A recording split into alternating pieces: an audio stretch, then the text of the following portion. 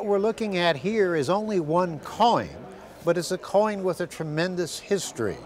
What you have here is an object that was made by the United States Mint in very early time frame, but it has a fantastic story. The story basically is that a gentleman by the name of James Ross Snowden, whose book you're seeing here, was a collector of Washington medals, but he was also director of the United States Mint.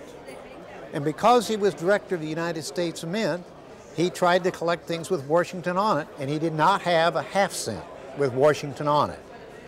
So a gentleman in New York by the name of Edward Bishop made him a half cent. You see, there's a half cent, you can see the reverse of up there that says half cent, showing you the one side. What he did is he took a regular half cent that had been made by the Mint in 1793, and he took off the side that had the picture of liberty on it and put on a bust of Washington. He attached it, a piece of metal, and he gave it to Snowden. Now Snowden, as the director of the Mint, decided that it needed to be in the coin cabinet of the United States Mint. So he gave it to them. The book here shows you not only Snowden's book that he made on the medals of Washington, but in the smaller element, the smallest coin in those pictures depicted is in fact the original medal. Now, once the Mint had this particular piece in their, he had it put in their collection, but it had not been made by the Mint. It had been artificial. At that time, the Mint was trying to build up its coin cabinet, a collection of coins that it had struck. The problem was that there was no money allotted by Congress to do this. So what they did is they traded some coins they had to collectors for earlier material that they no longer had.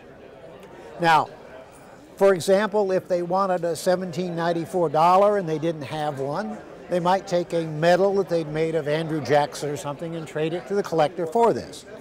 In this particular case, another collector wanted a copy of Washington half cent. Well, the Mint had never made any to start with, but it had this artificially made piece that had been donated to it by Snowden. So it made a copy of that and gave it to the collector. It was called an electrotype, where they made the copy of it. Okay, and this is the electrotype they made from that particular coin. So the electrotype, which was not stamped like a regular coin, was actually made by the Mint and given to another collector. You can trace it to an 1859 auction when it was sold. Okay, and this is a story about how that came about and why this item is rather unique.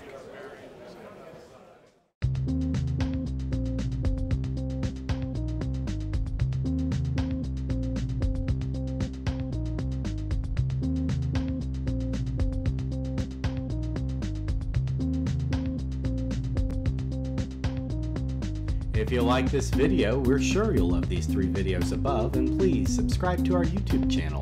CoinWeek is the #1 source online for all things numismatic. Visit www.coinweek.com to take your hobby to the next level.